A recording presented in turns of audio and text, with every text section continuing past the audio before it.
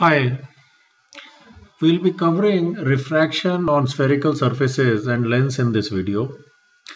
When you're solving problems in respect of lenses and spherical surfaces, it may appear to you that there are too many formulas and there are too many special cases with U taking a negative sign sometimes and F taking a positive sign at some other time, and it may get confusing. It is actually not so difficult, and there are only four equations which you need to understand well to solve problems relating to spherical surfaces and lens. So I'll be covering these four equations in this video. I also have plenty of solved examples to illustrate how to choose a sign convention and how to choose a particular equation in a given problem. So here we go. This is the most important equation and forms the basis of the other three equations. So I assume you are familiar with the equation and I will focus on the sign conventions here. So there are four important things which you should know. One is that the y-axis is drawn touching the spherical surface and the medium, and the eye is placed on the right hand side of the y-axis on the positive x-axis. The ray of light is assumed to be coming from the minus x-axis to the positive x-axis. The second important thing is that u and v, if are placed or are found to be on the negative x-axis, have a negative value, and if v, for example, is found to be positive, then it means that the image is on the positive x-axis. The third is the radius of curvature. So if we find that the radius of curvature is bulging away from the eye, its value is taken as plus r. And if the radius of curvature is bulging towards the eye, the value is taken as minus r. And the fourth thing is the refractive index. The refractive index of the medium where the object is placed is taken as mu1, and where the eye is placed is taken as mu2. We will see many solved examples of this, and these are very important concepts, so please remember these. This is our second equation, and in textbooks you will also see the left hand side written as 1 by f. Here the important thing is that r1 is the radius of curvature which faces the object, and r2 is the radius of curvature which is away from the object. Apart from this, all the sign convention which we saw above apply in this equation as well. So this is our third equation which we are very familiar with. So here the sign conventions as we saw in equation 1 apply, especially remember u and v. Also f is taken as positive for convex lenses and negative for concave lens. The fourth equation is for combination of lenses, and this applies only when the two lenses are touching each other, not when they are separate from each other. We will see some solved examples of all these equations in subsequent slides. We are asked to find v in this situation here. So here we see that u, the object, is placed on the negative x-axis, and therefore u is minus 20. We also see that the spherical surface bulges away from the eye, and we therefore take r as plus 5. The object is placed in air which is equal to 1, so mu1 is equal to 1, and the eye is placed in glass, so mu2 is 1.5. And on substituting the values, we get v is equal to plus 30 centimeter, which means that the image is formed on the positive x-axis.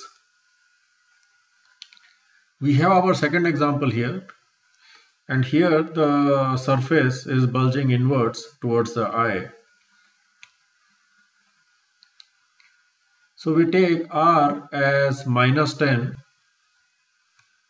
and on substituting the values we find v as minus 15 centimeter, which means that the image is formed on the same side as the object on the negative x-axis. Here we are given a glass sphere and the object is placed 2 centimeter from the center, and we are required to find the position of the image. So we find here that the y-axis should be drawn on the boundary of the spherical surface and the medium. So we move the x and the y-axis. Now the object is on the negative x-axis, and OO is the radius, and therefore U is -8. We also find that the surface of the sphere is bulging towards the eye, so we put R as -10. The object is placed in glass, so μ1 is 1.5 and μ2 is 1. So the negative signifies that the image is formed on the same side of the object on the negative x-axis. We will use our equation to solve problems of refraction on plane surface. Here we are given that the object is placed in a 2-meter deep pool, and we are asked to find the position of the image.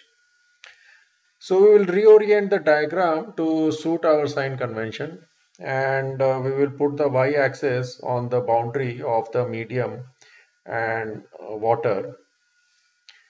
So U is -2, and since it's a flat surface, R is infinity, and the object is placed in water, so μ1 is 1.33.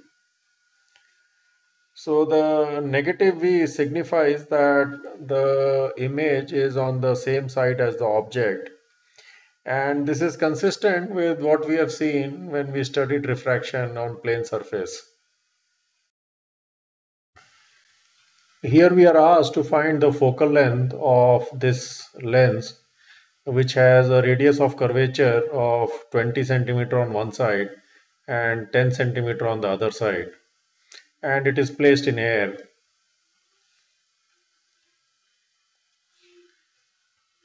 So here the object is taken on the negative x-axis, and R1, which is closer to the object, is also bulging outwards. So we take R1 as +20 and R2, which is bulging towards the eye, as -10.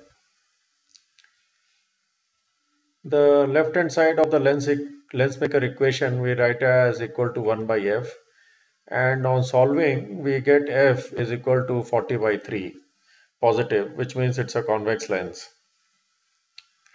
We look at our second example, and here we have the outer surface which has a radius of curvature 20, and the inner surface has a radius of curvature 10, and we are asked to find f. So here, since both are bulging outwards, R1 and R2 both are plus, have a positive sign, and on substituting we find f as -40, which means that it is a concave lens. In our next example, we have the object and the lens both placed in water. The radius of curvature of the outer surface is 20, and since it is bulging outwards, we take R1 as +20. We take R2 as infinity since it's a flat surface. F is equal to 160 signifies that this is a convex lens. In our second example, the lens is placed in an aqueous chamber like an eye, and the object is placed outside in air. So here we use our first equation. Because we have to find the focal length, we take U as infinity. μ1 is where the object is placed, is 1. We find V, which acts as an object for the second surface. So this F 160/3, which is positive, signifies that this arrangement is acting like a convex lens. Here we have a combination of a convex lens and a concave lens which are separated by 10 centimeters. The object is placed 40 centimeter from the convex lens and the focal length of the lens is plus 20. We are asked to find the position of the final image.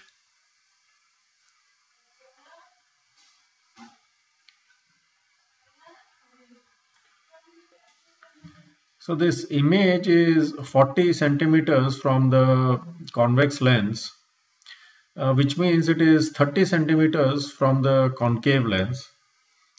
This image acts as an object for the second lens. So we take U as plus 30 since it's on the positive x-axis, and focal length is minus 30 since it's a concave lens, and V is equal to infinity signifies that the image is formed at infinity. Here we are given a plano-convex lens and a plano-concave lens which are touching each other. The refractive index of the convex lens is mu1 and mu2 of the concave lens. And we are asked to find the focal length of the combined lens. So we first find the focal length of the convex lens. For the convex lens, the R1 is taken as infinity and R2 is bulging towards the eye, so is taken as minus R. Similarly, for the second lens, we have R1 which is bulging towards the eye as minus R and R2 as infinity. And then we apply the fourth equation and find the value of focal length. Hope you found it useful. Thanks.